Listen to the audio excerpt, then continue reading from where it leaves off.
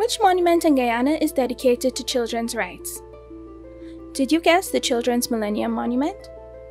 Located in the National Park, Georgetown, the monument reminds us that children are also humans with rights, and that they have special rights. International children's rights didn't always exist.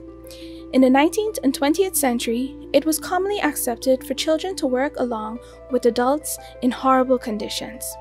Imagine, instead of waking up and going to school or playing with your friends, having to do hard labor and work long hours. And I quote, "Mankind owes to the child the best it has to give," unquote. In 1989, world leaders came together and made a promise to every child to protect their rights. This promise was a legal agreement or treaty called the United Nations Convention on the Rights of the Child. The Convention on the Rights of the Child explains who children are, all their rights, and the responsibilities of governments. The rights are connected, equally important, and cannot be taken away from children. Guyana signed and ratified the Convention on the Rights of the Child in 1991. In keeping with the Convention, the Rights of the Child Commission, RCC, was created in Guyana. The Rights of the Child Commission is an independent body with constitutional powers to investigate and resolve complaints that go against the rights and interests of the child.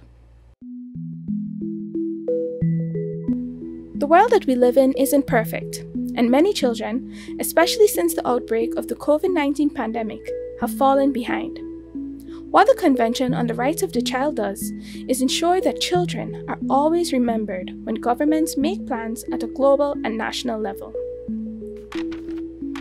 The Convention on the Rights of the Child has 54 articles, and as we said before, it explains who children are, all their rights, and the responsibilities of governments. What do you think are some of the things in the Convention?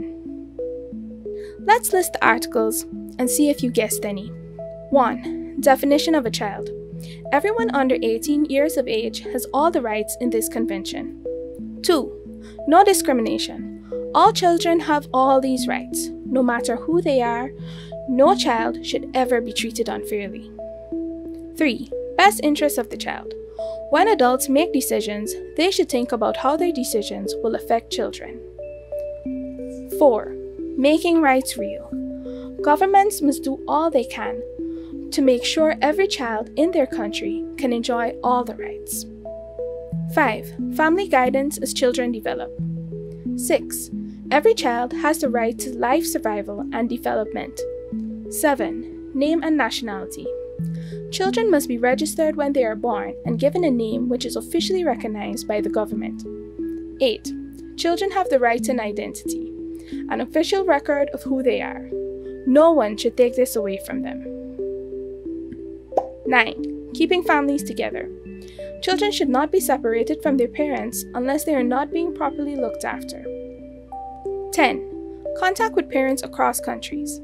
If a child lives in a different country than their parents do, the child has a right to be together with them in the same place.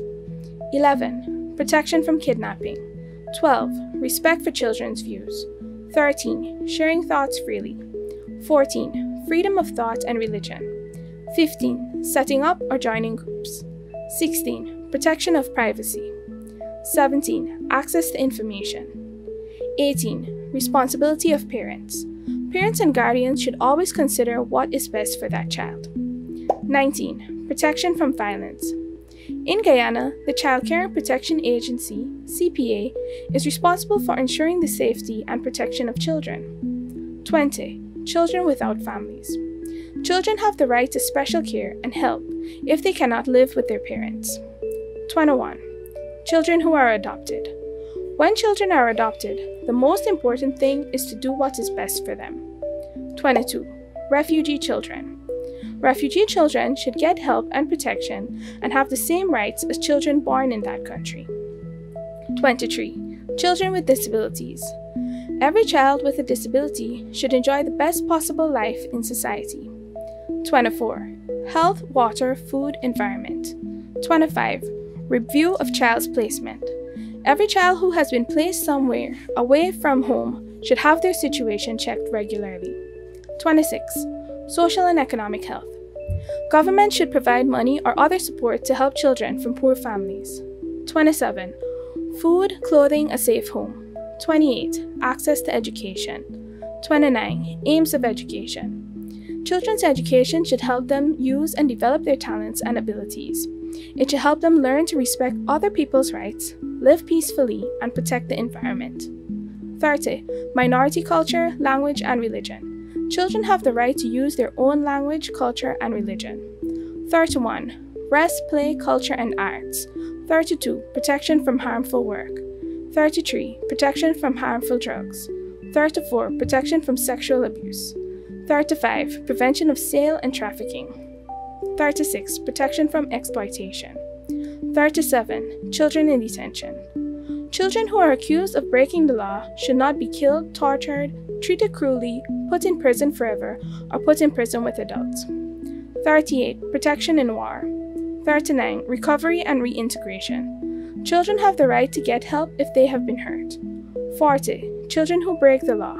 Children accused of breaking the law have the right to legal help and fair treatment.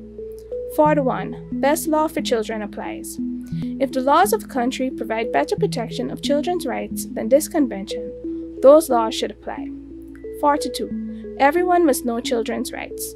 Children have the right to get help if they have been hurt, neglected, treated badly, or affected by war, so they can get back their health and dignity. 43 to 54. How the convention works. These articles explain how governments and international organizations like UNICEF will work to make sure all children get all their rights. The Children's Millennium Monument, unveiled in the year 2000, is a reminder of all the rights covered under the convention. It highlights that children are human beings with social and legal rights. Do you know who designed the Children's Millennium Monument? If you guessed Guyanese Michael Can, you were right.